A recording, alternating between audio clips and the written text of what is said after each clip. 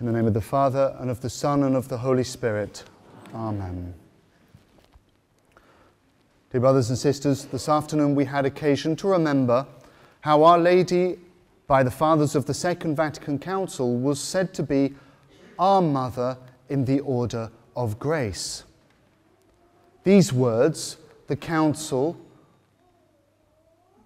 directed to every human being on the face of the earth. Our Lady is our Mother in the order of grace. She is that especially to those who have received the gift of grace, in particular sanctifying grace, which gives a kind of participation in Christ. But we can say that she is at least potentially the Mother in the order of grace of all those who are called to receive this grace, of all the elect. The invitation to grace is extended to all, but God knows that not all will cooperate with this. Not all will wish to say yes. Remember the parable which our Lord Jesus tells somewhere in the Gospel about how a wedding feast was prepared and ready, and the Lord of the feast sent out his servants to the highways and byways to call people to come and participate in this marriage. And many said no. And he was very angry with them and destroyed their cities. By this we're given to understand that there is a difference between objective redemption and subjective redemption. It is the same thing that underlies the thing about many and all in the Eucharistic prayer. Recently, the Holy Father spoke on this again to clear up any doubts.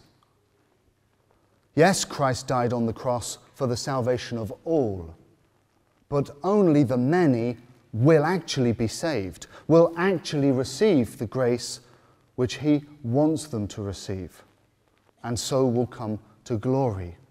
That is, dying a holy death, they will eventually at least go to heaven. After possibly a period of time in purgatory. So it is also with our Blessed Lady. She is potentially the mother of everyone.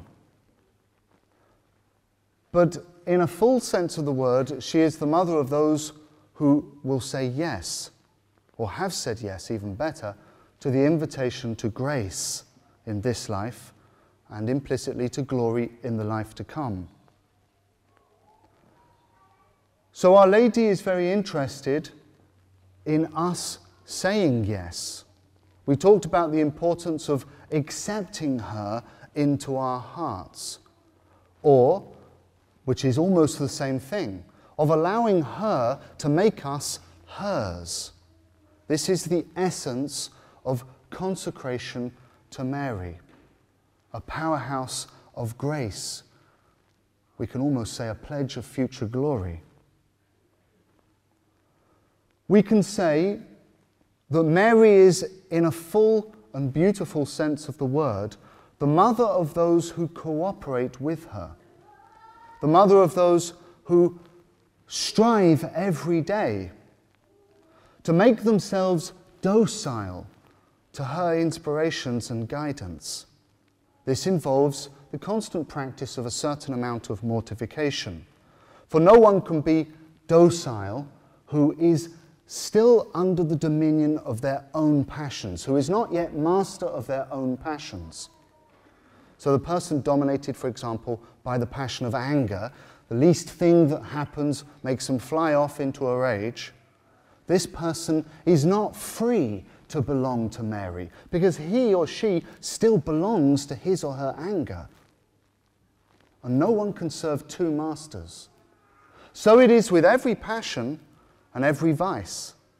Passions, of course, are not necessarily bad, but they are bad when they lead us to do sinful things, when we allow them to lead us to sin. So, dear brothers and sisters, we have our work cut out for us.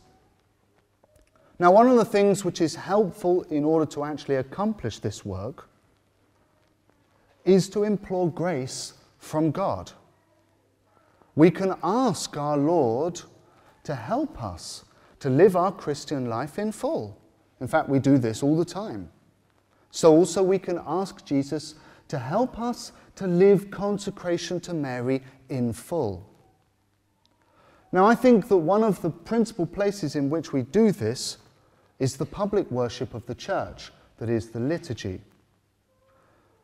Also, in the liturgy, we give God the honour and the glory which is his due. Mary is, par excellence, a kind of liturgical place. In the Catechism of the Catholic Church, we read about how the Eucharist is called, sometimes, the Divine Mysteries. The Divine Mysteries. This makes sense if we understand that the Eucharist is Jesus, and that in a special way it is also the memorial of the Paschal mystery, his saving passion, death, and resurrection. But Mary is Jesus' mother, and she is also someone who, according to the Fathers of the Second Vatican Council, cooperated with Jesus in a singular way in offering the sacrifice which brought about our redemption. Mary cooperated, they say, in a singular way in the work of redemption. St. Lawrence of Brindisi, Doctor of the Church, says that she offered Jesus on Calvary, as well as herself. This is a unique role that pertains to Mary as our Lord's special associate in the work of redemption. There's nothing wrong with the word co-redemptrix, so long as we understand it correctly as a title given to someone who is subordinate to and dependent upon our Lord, and whose activity,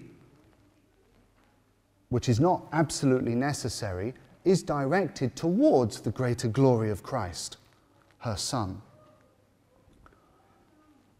So in order to obtain the help that we need to live our life as Christians and our consecration to Mary in full, and in order to pay to God the honour which is his due and to not fail in this important duty, we must offer to God an acceptable and pleasing sacrifice.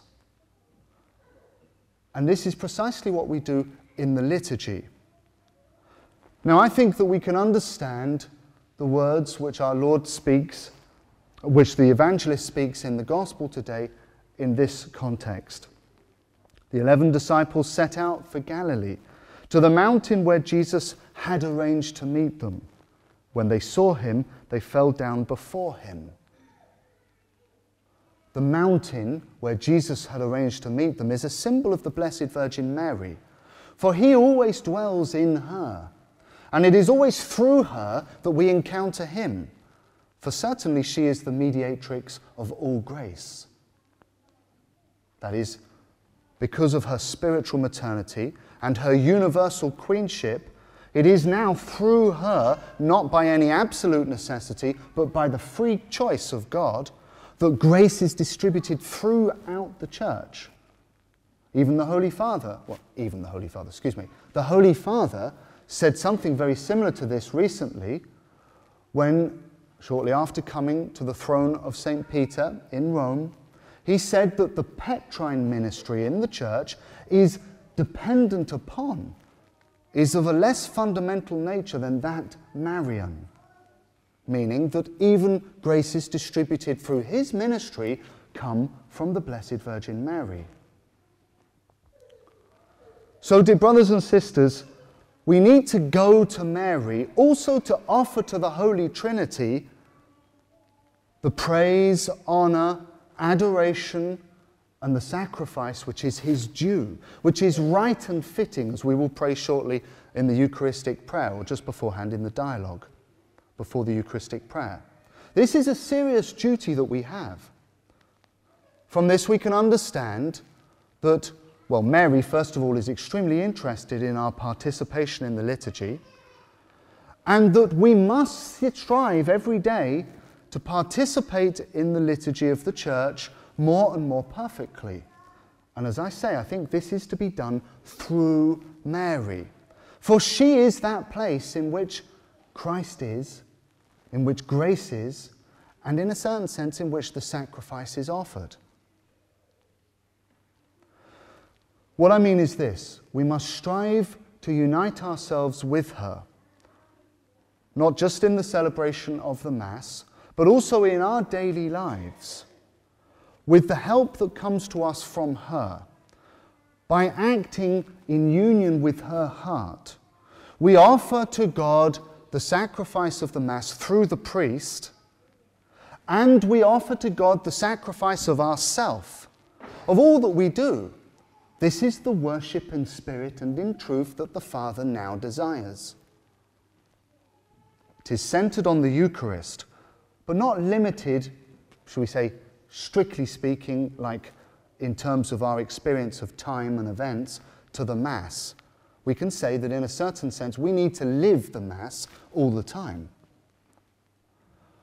When we offer to God our life of devotion, our prayers, our good works, our constant striving to overcome ourselves and to be freer and freer and freer to serve Our Lady by being more and more perfectly hers in actual fact, then we are offering to God a sacrifice that is holy and acceptable to Him in union with the sacrifice of Christ. In union with Him and His sacrifice, because of course we say that grace comes to us from Mary, but Jesus is the author of grace. It's true that she mediates it, she brings it to us, but it is from Christ's sacrifice, we say He is the principal protagonist, that all grace comes into the world.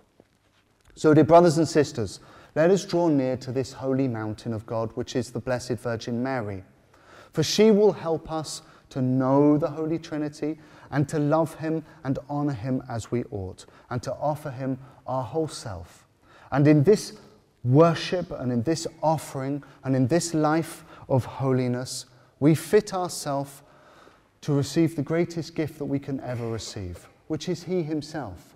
For God desires with an incredible, incomprehensible desire to unite Himself to each and every one of us in the perfect union and happiness of heaven.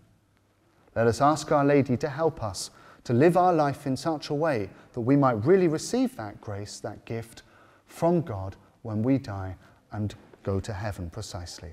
In the name of the Father, and of the Son, and of the Holy Spirit. Amen.